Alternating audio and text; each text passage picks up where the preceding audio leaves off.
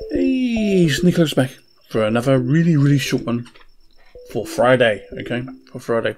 Enough can of worms for a little bit. We'll do some more another time. What is the biggest bugbear for Linux hardware at the moment? And some of you may say, graphics cards. I'm going to say sound cards. No, it's not that. It's not that. It's printers still after all these years. Even if you buy a HP laptop, they normally work with Linux, okay? If you buy a new one, you may have to sit on that box for a little while. So I'd had my old HP printer for about 10 years, and it started giving up the ghost, okay? Our sneaky wife bought it ages and ages ago, and when we got it, we was on Ubuntu 10.04 or something like that, okay? We plugged it in, didn't work, okay? And the Epson we had also didn't work, because it was Epson. Doesn't like it. Epsons didn't like it back in the day. So we sat on the printer for about 18 months, plugged it in, it worked. Now I don't really want to do that again, to be really honest with you. I don't have to sit on the printer again. Why should I have to? I mean, it's only a cheap one, it's an all-in-one, as we always have now. Most of us don't print a lot. If I was printing a lot, I'd have a laser printer. It'd be worth the investment in the end. But why can't we get the stuff to work? I think Popey actually put something up about a printer. Oh, must have been months ago.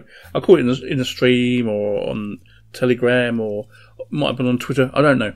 But this printer, it's a lovely little printer. Just what we need, because we don't actually print too much. I'm not going to use the thing they want to use all their ink, so every time it runs out of ink, they send you new ones. That doesn't really mean nothing to me. I'll just buy ink when I'm ready to buy it, because we don't actually use too much. But I really do need one there for Sneaky Boys Freeze, photography, GCSE and stuff. Especially now they're all back at school. And it should really work, shouldn't it? It should really work. And apparently, most of them do. But the one I bought, it doesn't. So have you bought a printer recently that doesn't work? Or you've got the driver in it. It says I found the driver. You go to print it and it went, oh, sorry, I can't find the printer. Laters. Because that's what this one's saying. So, bye, can't find the printer. Laters. Bye. I even tried plugging it into my router, really. I thought, let's do it that way. Nah. Set the wireless. Nah. Didn't want to know.